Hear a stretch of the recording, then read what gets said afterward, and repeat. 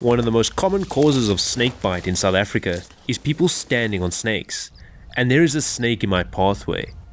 But thankfully, it's just an egg eater, Daisy-Paltus scabra, and although they are harmless, this little guy had a very unique way of showing me he was there.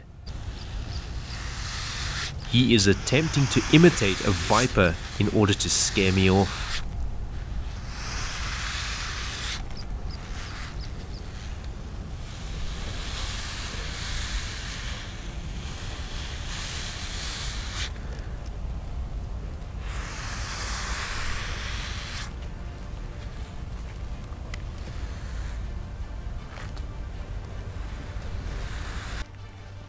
So this right here, guys, is easily one of my most favorite snakes in South Africa.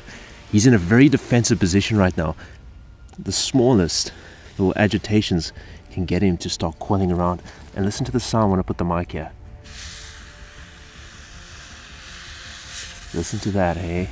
That's them using their keeled scales, grinding them together in this position to make that hissing sound, to imitate our more venomous snakes like puff adders and all those other snakes that puff out and that are incredibly venomous.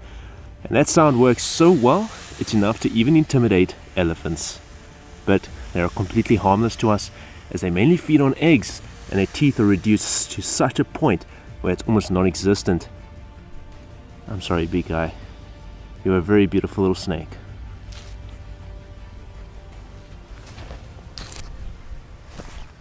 Today, I'll be exploring different habitats in order to find reptiles.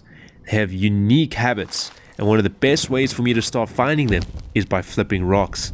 And as long as I do it gently, I can respect the environment at the same time.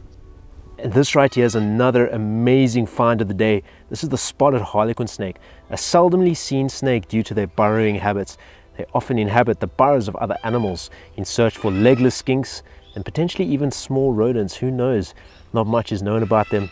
Stunning, vibrant colors down the body, and one thing they love to do is their head twitches like this quite a lot. They tend to tuck it under their body, and as they do that, it kind of looks like they're striking at the same time. You see, she's quite calm now. Perry's been working really well with her. Absolutely amazing snake. Don't want to irritate her too much, so we're going to put her back in the grass now where she can be free. There she goes. Stunning colors. One thing we can do to speed it up is just give a little tail tickle. Gets all of them going. Harlequin snakes are mildly venomous, so if you ever encounter one in the wild, best to leave them alone. Low shrub fynbos is one of the perfect ecosystems for snakes, and its beauty is unmatched out of the biomes in South Africa, and is always a pleasure to walk through. But despite that, even the grass can provide a perfect spot to find a little critter. Check this out, as I move my hand, he keeps on moving to hide under it. He's so cute. There you go, big guy. Absolutely adorable. This right here, guys, is a Cape skink, and this is an excellent sign to have out here, because these guys are often the prey of Cape cobras, puff adders, and all sorts of larger snakes like that. Absolutely love these guys. You can see that his legs are tucked around on the side, and a lot of people often think these guys themselves are snakes, but in fact they're just harmless Cape skinks. Absolutely beautiful and a great start to the day. Where there is prey, there is predator. And sometimes, when you're out looking for snakes, they end up catching you instead. This is the cross-marked whip snake, Samophis crucifer, and lucky for my buddy Tim here, this snake is rear-fanged but only mildly venomous. And once he was done with his little love bite, he went back free where he belongs. The scarpsteker. They were once believed to have a venom so potent it would kill sheep, hence its Afrikaans name. But they are only mildly venomous rear-fanged colubrids, and their venom has little to no effect on man. And this right here looks like a tiny little adorable ball of beautiful spots and stuff like that. Beautiful belly of a spotted grass snake, although I prefer to call them the spotted scarpsteker. Quite nice, they calm out quite nicely, but when you encourage them to leave, they can be incredibly fast. Let's see if you'll head off. Look at that, there you go. Bye, big guy. My next target led us to a very unsuspecting biome that not many people think would be appropriate to home reptiles. The coastal fynbos paired with the magnificent rocks of the beach provide a perfect habitat for these agamas and girdle lizards. Alright, so this is one of the reasons why you would love to come out and look for critters on the beach, and that's because of agamas.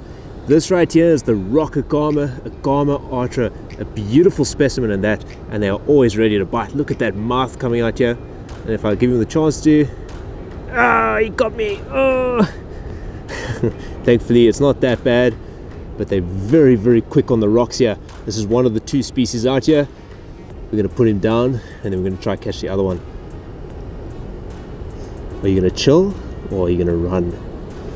That's the question. Sometimes when all else fails, they play dead and stay dead still like this, hoping that you'll lose interest in them. And it does work most of the time with birds and stuff, but with me it's not going to do much. But one trick, take your finger, you tickle the bum. But he doesn't even want that. Alright, and this is the second lizard that you may find on the beaches here in South Africa. This is the Cape girdle lizard, Cordylus cordylus, and there are actually a multitude of different species of them here in South Africa. And take note of that beautiful spade-shaped head. Makes it absolutely perfect for them to get into the cracks. And if you take note to their tail, this is pretty much what they're named after. That tail wraps around them in the cracks, making them impossible to pull out. So it's a fantastic defense method for them out here, so they can stay safe and active in the rocks out here. Such amazing animals. As the sun sets, it's time to move to the last chapter, where we possibly find one of the most unique reptiles of them all. Alright, so we're in a new location right now, and as you can tell, it's dark. So what we're doing right now is I'm out shining the torch on the trees here. Take a look at that sunset, by the way.